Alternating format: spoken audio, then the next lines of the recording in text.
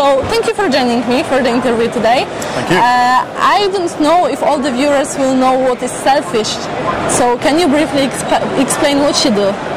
What does Sailfish do? Yes. Yeah, Sailfish is a mobile operating system. Yes. It's an open operating system. It's based on Linux. We've been developing it since 2011 as the company was established, and currently it's the only alternative in market mobile operating system. There is beyond the dominating ones, Android and Apple iOS basically. So we stick to this alternative saying. You always say you are alternative OS to Android and iOS. I like the saying on the website, the main website of Sailfish OS, that you are the independent system. Yeah. So as you are a well-established company with awesome community who really love your product, your system, do you want to be called alternative, or do you want to be like a main competitor to Android and iOS? Well, that's of course a matter of putting your words there, but it is truly a fact that we are an alternative. So if you want to have something different, this is truly different. The foundations of the operating systems are, our system is very different to Android. Our promise to our users is that we don't collect your data. It's totally opposite to the Android. Android is established for the fact in order to collect and monetize end user data. Whereas in our end user license agreement, we clearly out loud say to the users that we don't collect your data, we care about your privacy and so on. You purchase the software or you even enjoy the free license, it's yours, it's your data, and that's why so it's in very... behalf of community, thank you so much. So, and that's why I truly believe that the philosophy of that it's very alternative. Okay, this way I like it, really, it's a perfect saying. So, I explained you before the interview that I work for a software house. We do mobile and web apps.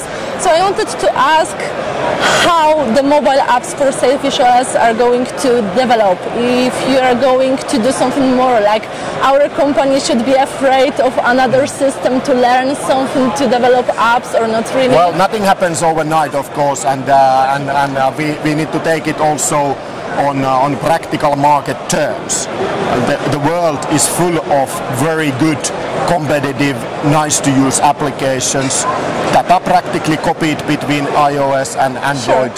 That basically you can get the same experience in all the cool applications in both of the ecosystems, and that's fine, and that's where we have built our market entry strategy all the time, that we are compatible with the existing systems. That's why we offer the Android compatibility in our system, and all the users can choose to use it, or they can choose not to use it. Yes, that's the perfect solutions, because I had two phones with Sailfish OS, and one I had Android support and I used Android apps, and the second one that I use nowadays, I use purely native. I don't use Android. I don't want to be connected with Android system. And sure, and many of our fans do exactly that choice for a reason, and we want to keep it open. We want to keep that alternative once again available for our community, and that's the way we like it. At the same time, of course, we have to acknowledge the fact that it's simply not possible for us to start to ask from all the major application houses to build a native Sailfish OS application at this point, because we simply don't have the market share to justify the investment for the big houses. So therefore we rather want to be compatible with the existing market conditions, and at the same time offer, of course, a very nice SDK with good set of APIs that once again acknowledge your privacy, your security, and offer that as an option for our fans and for our licensing customers. Okay, great. So changing the subject. Yeah, sure. Xperia 10. Yes. You announced recently. Yes. I am a user of Xperia, but the previous one, my boyfriend used one of the newest one with Sailfish OS. What about Xperia 10? I know you are holding something in your hand. Well, it's here in my hand. So we just launched it this week, a Sailfish X, which is our community program.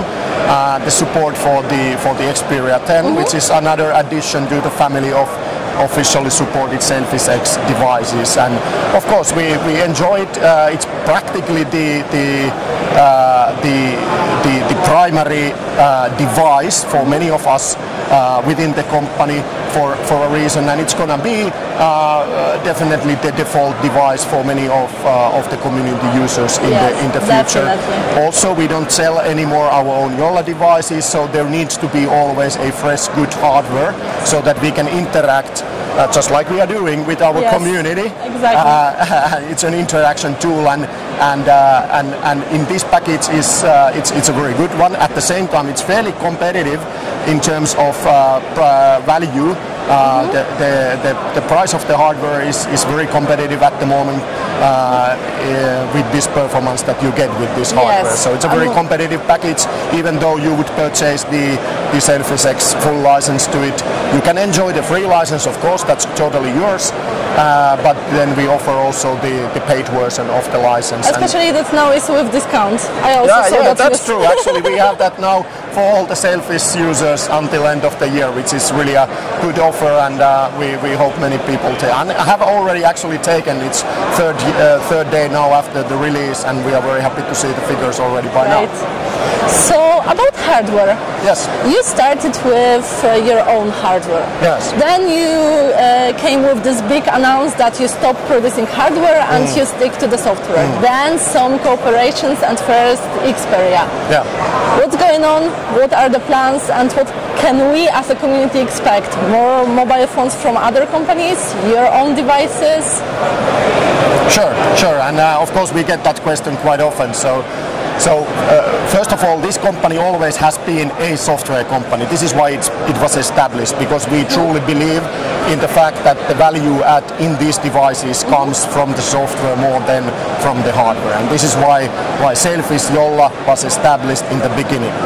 In the early days, simply it was very, very difficult for us to find ourselves a hardware partner with whom we could partner with, and they would bring the Sailfish operating system to the market in their hardware. We couldn't find it. We tried and circled around the world for a considerable amount of time and had numerous meetings with plenty of device vendors, but it just didn't fly with them for many reasons, and therefore we ended up of ourselves being a hardware vendor for our own operating system. That's why we established these Jolla devices and the phones in the first place, so that we have a hardware which is optimized to run Sailfish operating system and bring it to the market, maturize it to the commercial quality, so that it's just another Linux open source project which never actually reaches a commercial maturity. There's plenty of those. We needed a hardware so that we can truly bring it to the competitive marketplace of the smartphone market, and that's why we did it in the first place. Why we did ramp it down is that numerous things happened. We ran into cash crisis in the company. The hardware business honestly wasn't profitable at all. So we definitely burned some money there, and we just had to change the strategy of the company in order to survive. I was waiting so much for the tablet. Well, things happen.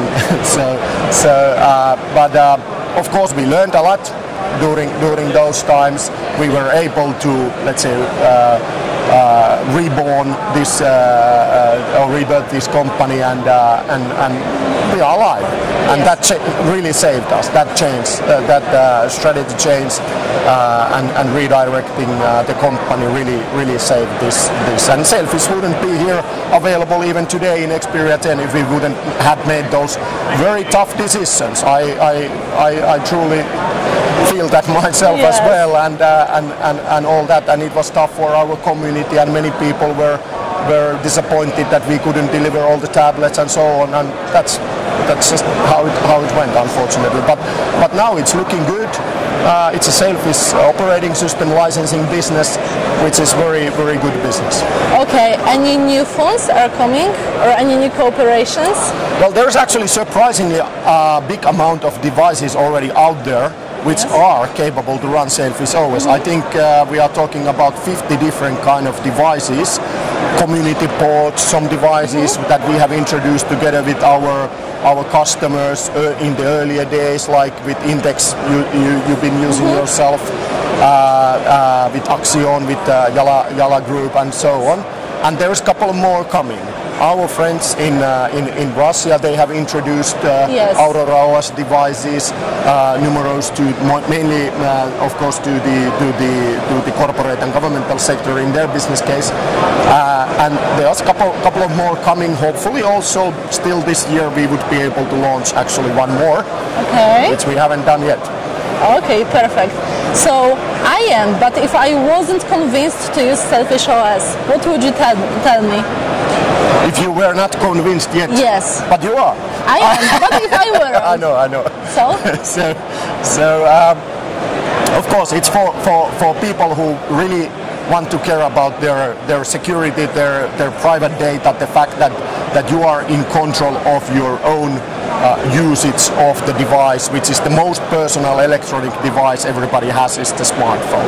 This is why Sailfish is good for such people and resonates with this message with the community we have around there. And actually that is getting bigger and bigger every day. All these things that have happened in the past year with the data exploits and so on, and it feels like we are getting those in accelerating pace in the industry all the time. That's something that has clearly changed the awareness of data privacy within the users. The GDPR implementation by European Union that kicked in last year in May, all those kind of changes, even in the legislation like in GDPR, have clearly increased the awareness of general public about finally, indeed, and that's exactly where we are offering a solution, and that's what our fans and community wants to use. Perfectly. So last question, maybe a little bit tricky. Do you have any hot news that you can share with me? Something that we don't know yet, or you will announce soon? Well, I guess I did already give one hint regarding a possible device partner that we may come out later this year. That remains to be seen, and we will return on that once it's topical. But we of course celebrate the recent news of Xperia 10, which we just got out this week. Let's enjoy that together. Sailfish is going strong and forward. Our licensing customers are doing well, and the business case is growing. So that's good. That's all the community may want to see and hear, and I'm glad that everything is well, and we can expect more and more from Sailfish OS. Thank you. Thank you so much. Thank you.